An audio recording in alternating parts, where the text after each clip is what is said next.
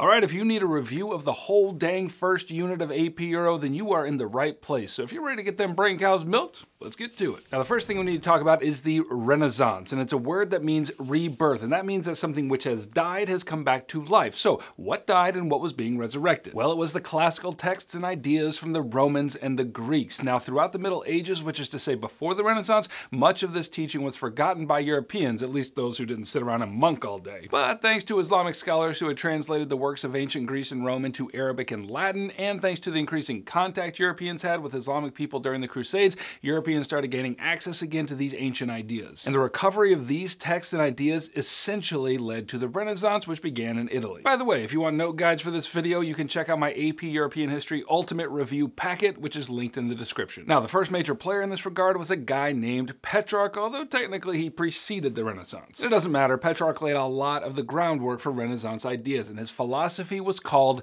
humanism, and this is important, like so important, write it down, tattoo it on your forehead if you need to. Humanism was a philosophy that focused on the unlimited potential of human beings as an end in themselves. In Petrarch's analysis, human beings were the bee's knees, as nobody says. There was unlimited potential in these fleshy little organisms. And so humanism, along with individualism, which emphasizes the triumph of the individual, would become the main mode of thought for much of the Renaissance. Now, one of Petrarch's great discoveries was the writings of the Roman orator Cicero, whose magnificent Latin compositions Petrarch thought ought to be the model for the Latin language. In other words, Cicero, Latin, noise. Anyway, Petrarch was especially moved by Cicero's eloquent support of the Roman Republic. Not the Empire, the Republic, that's important. And Petrarch was further moved by Cicero's opposition to the tyrannical Julius Caesar's usurpation of power. And those are themes that will become very important throughout the Renaissance. Now, also during the Renaissance, we saw the development of new philological approaches to texts. Philological? Philological. Now, philology is the study of the history and development of languages, and maybe that sounds about as interesting to you as painting a wall 2 shades of gray and watching it to see which dries first. But in the Renaissance, new philological methods were kind of a big deal. Case in point, Lorenzo Valla made philological headlines in 1440 when he demonstrated that an authoritative document of the Roman Catholic Church was a forgery.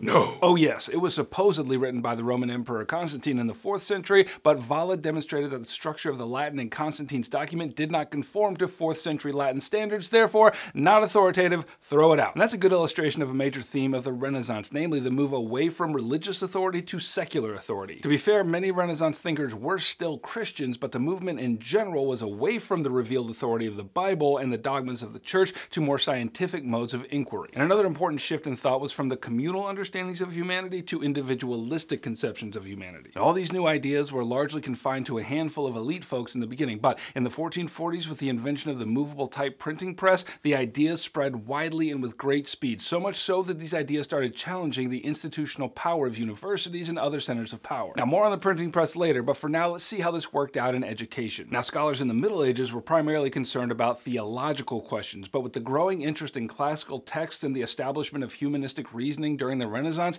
education underwent a massive transformation. Now, Renaissance scholars introduced the humanities into the curriculum, which emphasized history and moral philosophy, poetry, etc., all of it based on classical texts. And as humanists, this emphasis on the humanities was intended to expand the humanity and unlimited potential of the human being, because, you know, humanism. Now, one of the key thinkers in this regard was Baldassare Castiglione, whose book The Courtier was a guide for how an educated young man should behave in courtly society, namely to be a gentleman. He argued that a gentleman should be skilled in all the humanistic disciplines, like write and speak with eloquence, be physically strong, and most of all, mentally awake. Now, these new ideas also affected civic and political institutions, beginning with the Italian city-states. Now remember, during this time, Italy wasn't a unified country like we know of today. Rather, it was a bunch of regional kingdoms and self-governing communities. And when these humanistic ideas worked their way into politics and civics, the result was called civic humanism, which was basically the idea that educated men should be active and engaged in local politics. And I reckon we ought to talk about a couple of examples. First, Leonardo Bruni. He argued that the republicanism of ancient Rome was the best form of government and that rule by an enlightened individual was best. Now, this was a massive shift from the feudalistic government structure of the Middle Ages. Second, you got our boy Niccolo Machiavelli. He wrote a little book called The Prince, in which he argued that the basic function of a ruler is to maintain power at all costs. Thus, a prince ought to behave in in whatever way helps him to fulfill those ends. If benevolence helps him reach those ends, then be benevolent. If being a tyrannical turd helps you reach those ends, then be a tyrannical turd. However, Machiavelli argued that there is a limit to the turdish tyranny. The prince must strike an enlightened balance. He must use whatever means necessary to establish order and security, but do not act in such ways to make your people hate you. Or to put it in Machiavelli's own words, it is much safer for the prince to be feared than loved, but he ought to avoid making himself hated. But at the end of the day, Machiavelli argued that a ruler should maintain power even if it meant making selfish decisions that disregard ethical and moral beliefs. And that was a huge departure from the Middle Ages, when the character of a European ruler was defined by biblical virtues like prudence and wisdom. Okay, now let's turn the corner. We can't talk about the Renaissance without talking about the new birth of art as well. If you already know anything about the Renaissance, it's probably the art. Now, artists in the Middle Ages portrayed almost exclusively religious themes rich with symbolism, but they were flat and didn't really conform to reality. Renaissance artists, on the other hand, emphasized naturalism, which was more realistic, portraying the world as it was and not in the mysteries of symbolic figures. Now, Italian Renaissance artists leaned more on the idealistic side of naturalism, while Northern Renaissance artists, on whom more in a moment, employed naturalism to depict the scenes of everyday life. They were also masters of new techniques in geometric perspective, by which artists sought to add depth and realism to their paintings. Now, Renaissance artists did continue to portray religious themes in their work, but they also took up personal and political and classical themes as well. And you're gonna need to know a couple of these artists, so let's meet them. First is Michelangelo. Here you can see a sculpture of the biblical figure David, and notice the humanist philosophy coming through. This is the perfect specimen of a human man, but sculpted in the image of a Greek god. So additionally, notice the detail of David's musculature and the features of his face. This is the naturalism and the idealism of Renaissance art. Second, let's meet Raphael. Here you can see one of his most famous paintings, The School of Athens. It's an example of a Renaissance artist taking up classical themes which were at the heart of the Renaissance. In the middle, you've got the classical heroes Plato and Aristotle, and also notice the way he uses geometric perspective to make his structure feel real. And third, let's look at some architecture, and for that, let me introduce you to Filippo Brunelleschi. He was the architect on the rebuilding of the Church of San Lorenzo in Florence, and notice how he tossed out the Gothic conventions of medieval cathedrals and built the church with Roman columns and arches. His most famous work was the dome on the Florence Cathedral. Now, it may not look like much to you, but this was a genius feat of engineering. Since the flying buttresses of medieval cathedrals were so Middle Ages, Brunelleschi built this dome to stand on its own without any outside support. Now, the last thing you should know about Renaissance art is this: most of these artists were patronized by wealthy individuals and rulers and popes. Was that because those folks just loved the arts and wanted to see beautiful works of human genius born into the world?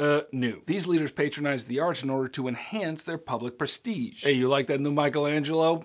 I paid for that. And the most notable of these patrons was the Medici family, on whom more later. Okay, so as I said, the Renaissance started in Italy, but it soon spread to other parts of Europe as well. Now, with the help of the printing press, the ideas of the Italian Renaissance spread to the rest of Europe north of the Italian Alps, and when it took root, we call that the Northern Renaissance. However, as the ideas spread northward, the main foundation of humanism and the revival of the classics stayed the same, but some of the emphases changed. And the main change was that it developed a more religious, which is to say Christian, focus than the more secular Italian Renaissance. So as the Renaissance spread to the Low Countries in France and Germany and England, people took pains to synthesize humanism with Christian ideas, and the result was Christian humanism. What they aimed to do was combine the best elements of humanist thought with scriptural authority, and that led to a heavy emphasis on social reform. And the name I want you to associate with Christian humanism is Desiderius Erasmus. Now, Erasmus believed that education in the classics and the Bible was the foundation of true societal reform, and that renewal should be based on the philosophy of Christ. The work you should know from Erasmus is called In Praise of Folly. It was a satire that sought to undermine corrupt political and social institutions and criticize the corrupt aspects of religious hierarchies as well. Now, the Italian Renaissance had their artists, and so did the Northern Renaissance. However, Northern Renaissance artists retained a more religious Christian focus than the more secular Italian Renaissance artists did. Their art was still naturalistic, but it was more human-centered and considered everyday objects and people more appropriate for objects of art, as opposed to Italian artists whose lofty subjects were sometimes otherworldly. For example, let's talk about Peter Bruegel, the elder of the Dutch and Flemish Renaissance. Here's his painting titled The Peasant Wedding. You know, the subject matter here isn't something massive like the 6 days of creation, but instead you see ordinary people in celebration of a wedding eating normal food. But still, you can see the emphasis on naturalism. The features of the people look real. Okay, and then there's Rembrandt of the Dutch Renaissance, and oh, his work is tasty. He was famous for his ability to paint light and shade, as you can see here in his work titled The Return of the Prodigal Son. It's a scene from a parable of Jesus, and you can almost sense the deep emotion emotion in the painting. For Rembrandt, it was very important to him not merely to reproduce a picture, but to inhabit the narrative of scripture as he did so. Okay, so that was the Northern Renaissance. Now, I've mentioned already the role that printing had in the spread of Renaissance and humanist ideas, but now we need to consider that head on. The printing press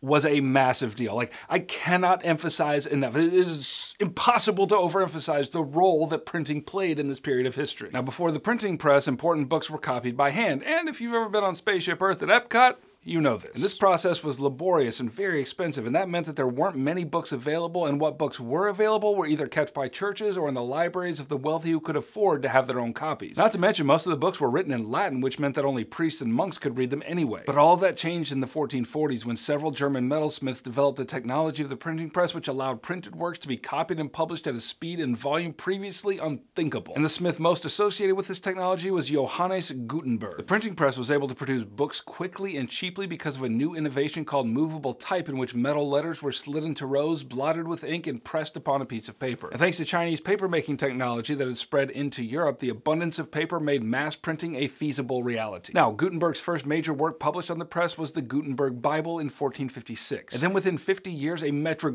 buttload of books were published all throughout Europe, somewhere between 10 and 20 million books. So with this new technology, ideas written in books and pamphlets could spread rapidly. And that is exactly what happened. By 1515, all the major classical authors like Plato and Aristotle and Pliny, etc., were all in print and spreading rapidly. Now, the printing press also played a massive role in the Protestant Reformation. Martin Luther, who claimed that the Catholic Church had devolved into heresies and corrupt practice, was able to spread his ideas far and wide thanks to movable type and deal a serious blow to the church hierarchy. But we're going to talk a lot more about the Protestant Reformation in the next unit, so we'll leave it there for now. And the press also created demand for vernacular literature, which is literature written not in Latin, but in the language of the common people, whether it be English or Spanish or French. And when books were printed in a people's native language and they began reading them together, it created the occasion for the development of national cultures to emerge. For example, during the Protestant Reformation, Martin Luther produced a vernacular Bible in German, which is kind of a big deal because prior to this, people only heard the Bible in Latin. But in doing so, Luther created a standard for the German language which fundamentally shaped their national culture. Okay, I reckon we ought to talk about some politics. This period saw some pretty significant developments in how kings exercised and consolidated their power. Now, back in the Middle Ages, kings didn't have as much power as you might think. You know how when you watch a movie and it's set in medieval times and the king is all powerful and like telling everybody what to do? Yeah, that's not how it was. Actually, it was the nobles that held much of the power, but during this period that we're considering, monarchs and princes start taking power from the nobility and organizing it squarely under themselves. And one of the results of that shift was top-down religious and moral reform. So in light of that, I reckon I ought to introduce you to Henry VIII of England. He actually opposed the new religious developments of the Protestant Reformation against the Catholic Church. In fact, he poo-pooed the Reformation so hard that the Pope named Henry Defender of the Faith. But then Henry started having a little trouble with the Catholics. His wife of 20 years failed to produce a male heir, and so he did what any self-respecting, self-sacrificial Christian man would do. He asked the Pope for an annulment. Classy guy. But it just so happened that she was the daughter of Ferdinand and Isabella of Catholic Spain, and they put the pressure on the Pope to deny Henry the annulment, and they were successful. But then Henry's mistress, Anne Boleyn, became pregnant, and so Henry went ahead and divorced his wife and married Anne. The Pope, unsurprisingly, declared the marriage illegal, so Henry denounced the Pope, and the Parliament passed a law making Henry the head of the newly formed Church of England, which was patently not under the authority of Rome. Now, many English people remained committed Catholics, but remember, we're talking about top-down religious reform here. To that end, Henry got the Treason Act passed, which made it punishable by death to refuse to recognize the Church of England as the state religion. Okay, now let me tell you about a descendant of Henry, namely Elizabeth I. She rose to the throne after Henry's daughter, Mary Tudor, reigned. Now, Mary attempted to restore Catholicism to England and earned the nickname Bloody Mary for hacking to death any Anglican bishop that opposed her. Anyway, Elizabeth steered England back to Anglicanism and ended the persecution of the dissenters, and again, she did this from the top down. She had the Act of Uniformity passed, which mandated that English subjects had to attend an Anglican church, and that's just another name for the Church of England,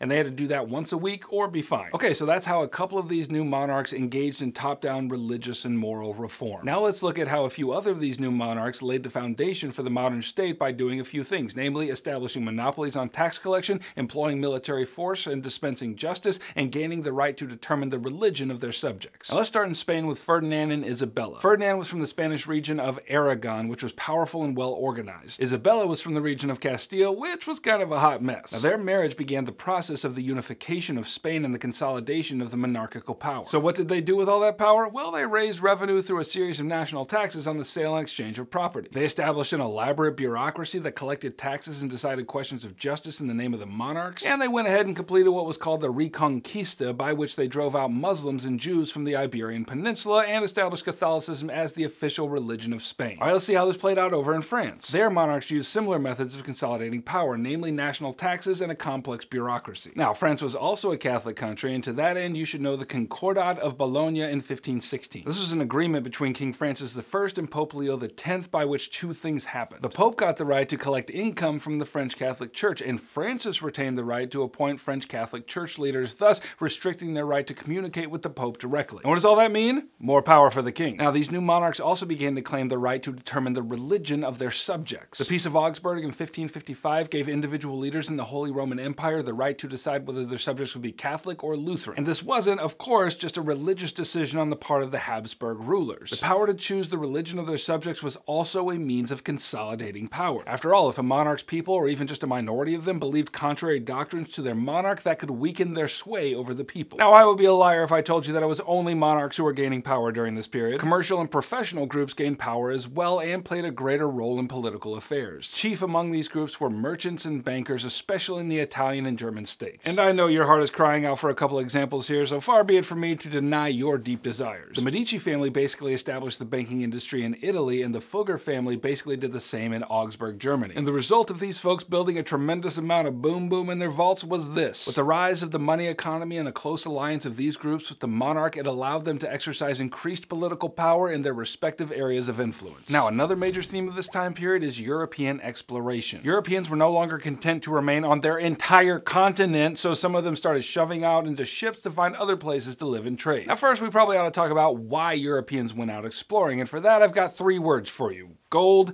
God, and glory. And let's look at each of those in turn. Now, Europeans were first motivated to start their maritime exploration because of God. And we've already established that during this period that Europeans could be pretty spicy about the religion of their people, so why not crank up the spice and go find other people to convert? Case in point, Spain. They, of course, wanted to spread Catholicism as far as they could. And as I already mentioned, by 1492 they had completed the Reconquista and driven Jews and Muslims from their land, and by the time of the Protestant Reformation, there was a desire to see Catholicism in the ascendant position over Protestantism. And as they found their way to the New World, they sent Jesuit missionaries to convert the indigenous people. However, many Europeans thought of the indigenous people as lesser humans and thus suitable for forced labor. In that way, Christianity became an instrument for control and subjugation. However, I must hasten to add that not all Spaniards saw indigenous Americans that way. For example, the Spanish priest Bartolomé de las Casas worked to establish a Catholic presence in the Americas and also fought for the dignity of the peoples in the Americas. Okay, now the second motivation for exploration was gold. And for this, I need to introduce you to mercantilism, which was the dominant economic system of Europe during this period. The main thing you need to understand about mercantilism is that it's a system that argued that there was only a finite amount of wealth in the world, and that wealth could be measured in gold and silver. And, you know, if that's how you measure wealth, then yeah, there's only a finite amount of gold and silver in the world. And so a mercantilist nation wanted to get as much gold and silver as they could, which is to say,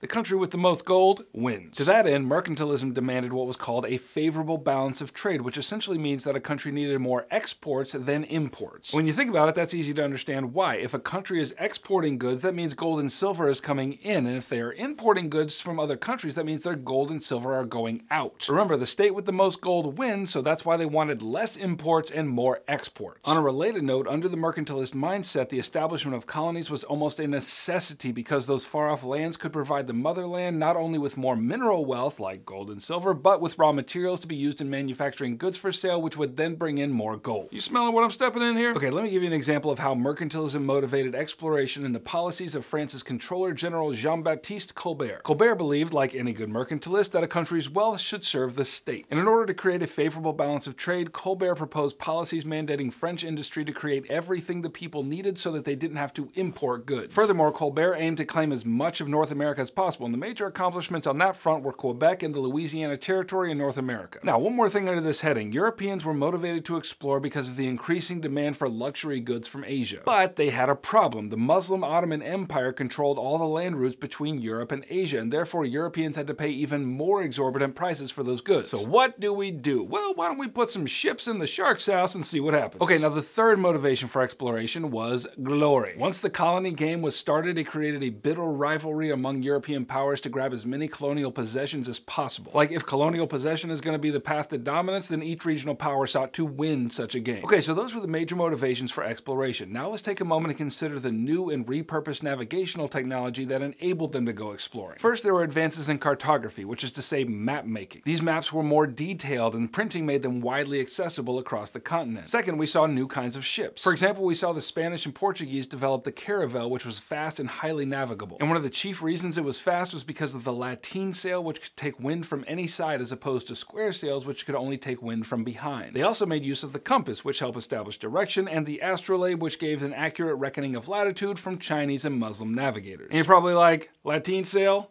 Astrolabe? Who cares? But trust me when I tell you, these were massive innovations. Like, if Steve Jobs lived 500 years ago, he would come out on stage in a mock turtleneck saying, "This is the most triangular sail we have ever made." Then everyone would give a standing ovation and lose their minds. Look how triangular it is.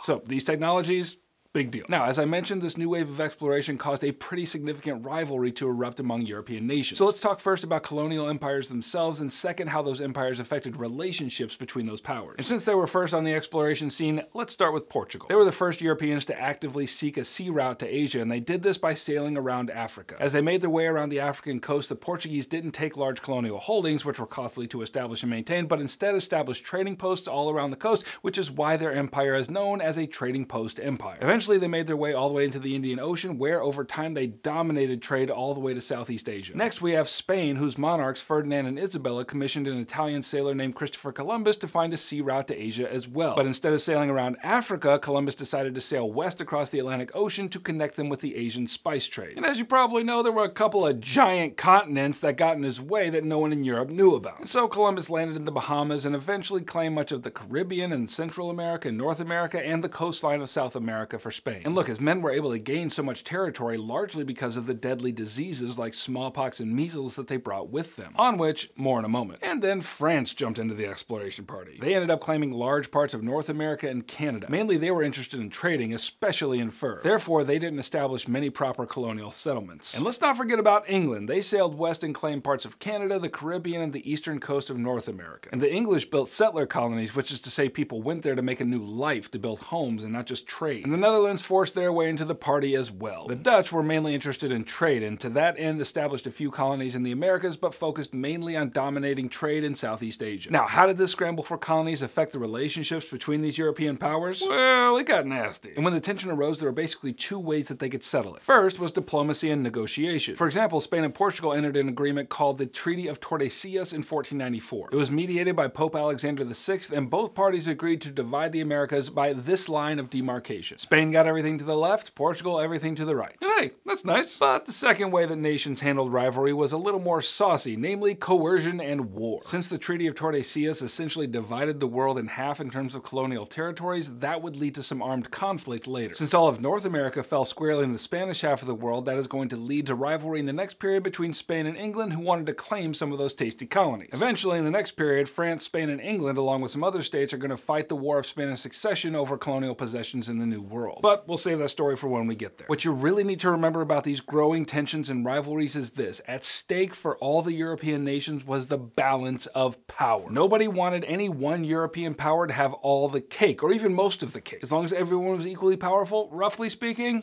all was well. Okay, now with all this contact between the old world, which is to say Europe, and the new world in the Americas, something massively important happened, namely the Columbian Exchange. By definition, the Columbian Exchange was the global exchange of goods, flora, fauna, cultural practices, and disease between the old world and the new world. So as Europeans established colonies and trading ports in the Americas and Africa, the Great Exchange occurred, and when it did, it transformed the society, economy, and environment on all three continents. So let's talk about 5 major exchanges that occurred. First, disease. So the Spanish got real thirsty for colonial holdings in the Americas, and when they got their hands on these lands and peoples, they sought to remake the Americas into their own image. But their ships only held a few hundred sailors at best, so how did they conquer so many people? Mainly by disease, and more specifically, smallpox. You have to understand that Africans, Europeans, and Asians had all been in contact with one another for millennia, and therefore had been exposed to each other's nasty germs, and had therefore built up some immunity. The indigenous peoples of the Americas, though, had been completely isolated from such germs, and therefore had no immunity. So for example, when the Spanish landed on the island of Hispaniola, both the Arawak and the Taino populations were devastated to the tune of about 300,000 dead by smallpox. The Spanish conquistador Hernán Cortés defeated the massive Aztec Empire with relatively few men, again because of the introduction of smallpox and measles. So Hernan, chill your fluffy collar out, you're not that great. Second, food was exchanged, and you should probably know a couple examples. Food that traveled from the Americas to Europe included high-yielding and nutrient-packed foods like maize and tomatoes and potatoes and cacao. Food that traveled from Europe and Africa to the Americas included rice, wheat, soybeans, rye, oats, lemons, oranges. And it was especially those grain crops that transformed the American population because they diversified their diet and led, in many cases, to longer lifespans. Third, animals were transferred too. Europeans introduced horses, pigs, chickens, and cattle to the Americas. Pigs and cattle transformed the diet of Native Americans, horses revolutionized farming and warfare, and chickens made it possible for our nation to later indulge in giant buckets of KFC. Oh man, I got the chicken thwits.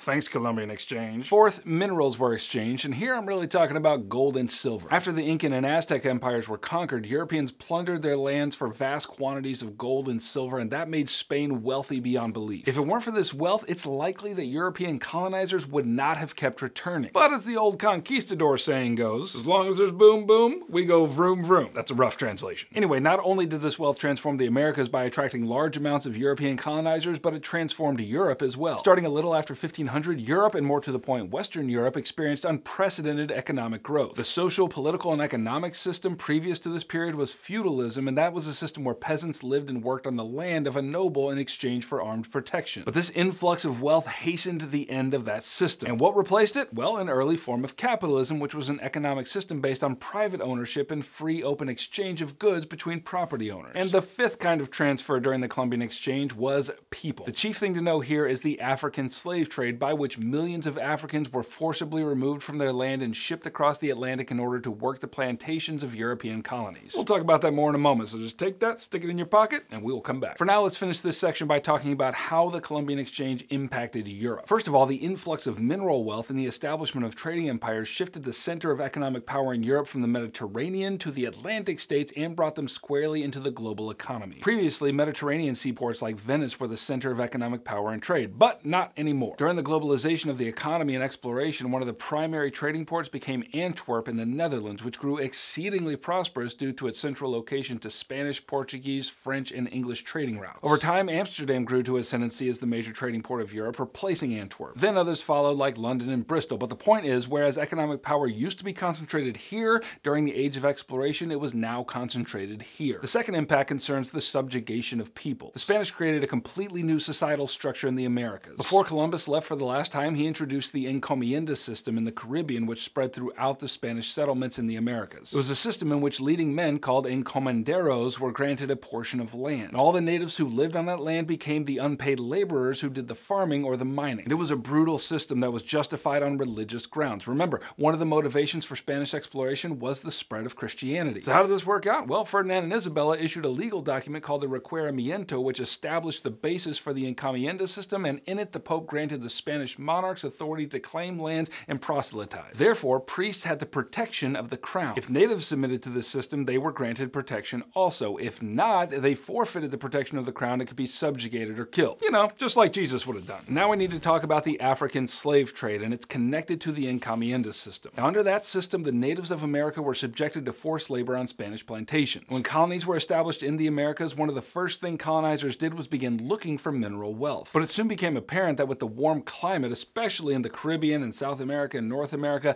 that planting would be a much more prominent source of wealth. Goods like sugar, coffee, etc., which were once luxury items, became cheaper and more accessible to the middle class, and therefore demand for these goods spiked, and so too did the demand for labor. But there were two problems with this arrangement according to the Spanish. The first is that because the natives knew the land better than the Spanish did, they were able to escape the harsh conditions relatively easily. Second, the natives were rude enough to keep dying in large numbers from European diseases. Therefore, this in turn caused a spike in demand for enslaved African labor in the Americas. Africans have been in contact with Europe and their diseases for millennia and thus had some degree of immunity. Also, they didn't know the land and were less likely to escape, and so it was that forced African labor gradually replaced forced indigenous labor. And the life of these workers was harsh and very difficult, and their journey to the Americas began on the Middle Passage. Depending on the weather, it could take something like 1 to 6 months to cross the Atlantic, and the conditions on board the ships were inhuman. And to the slave traders, the more goods they could pack onto a ship, the more profit they stood to earn. So Africans were malnourished, treated shamefully, frequently died of disease, and if they even made it alive to the New World, a life of brutal plantation slavery awaited them. So yeah, we mark this one in the column of egregious sins of the age of exploration. Okay, now the last thing we need to talk about in this unit is the commercial revolution. Now I already mentioned how the new economic realities during this period brought feudalism to an end and started to replace mercantilism with capitalism. Now to be clear, mercantilism wouldn't fully recede for another century or so after this period ends, but the beginnings of that recession are here. So the commercial revolution describes the great increase in global commerce during this period that changed the face of economics in Europe, and there were a few ingredients in this revolution. First were changes in banking and finance, and especially the rise of the money economy. This means that goods, services, and wages and investments were now made with cash instead of gold and silver. This replaced the economy in which people grew or made most of their resources. As a result, we saw the rise of great banking centers in Genoa, Amsterdam, and London. And there are a couple of economic innovations here that you should know about. First, double entry bookkeeping. This was a detailed ledger kept of all debits and credits, and in order for an account to be balanced, debits had to be equal to credits. And look, you don't necessarily need to understand how this system worked, but you should know that the need for such a system like this indicated that metric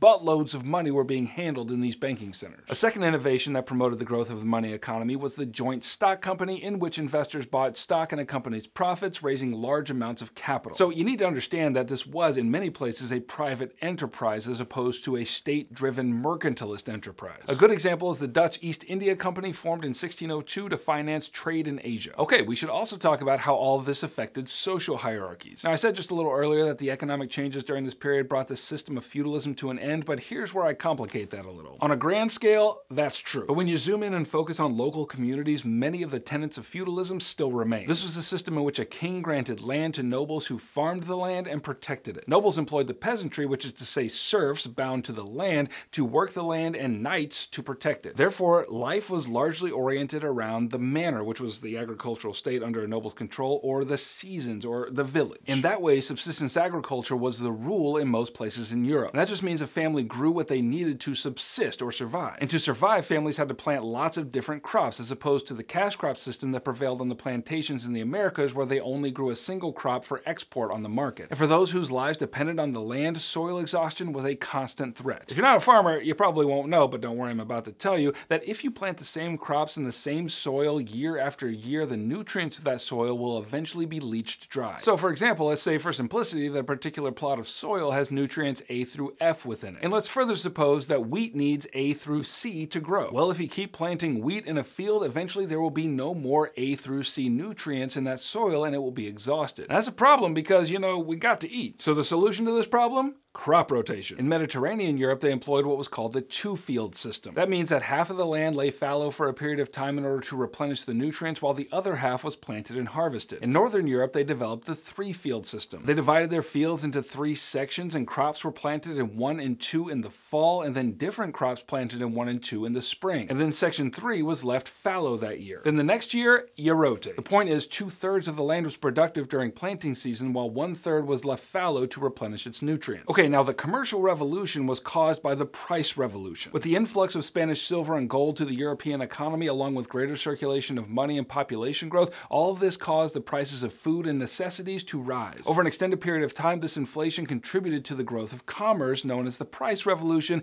and this was critical in the commercialization of agriculture. So large landowners and capitalist investors began to see the open field system as wasteful and desired to increase available land so that crop yields would increase. Therefore, legislation was passed in England, for example, that allowed investors to purchase public land. This land was known as the commons, and it was a critical piece of land for the peasantry because it was the only place they could bring their livestock to graze. But this increasing need for land by commercial farmers led to what's called the Enclosure movement. In other words, the land that was previously available to all was being enclosed and therefore shrinking smaller and smaller. Not surprisingly, this movement benefited large landowners with stupid amounts of profits, but it very much disrupted norms and life for the peasantry and therefore led to increased poverty. Now, the results of the Enclosure movement we're going to consider more in the next unit, but here it's enough to know that it caused a massive migration movement of the landless poor into cities to look for work, and the word for that is urbanization. However, nobles also moved into the cities in some cases, and the influx of both led to the resentment of the urban merchant classes. And the problem of housing was particularly acute, but we'll pick that up in the next unit. Okay, that's unit 1, and you can click right here to grab my ultimate review packet, which is going to help you get an A in your class and a 5 on your exam in May. If this video helped you and you want me to keep making them, then by all means click the subscribe button, and I shall oblige. Heimler out.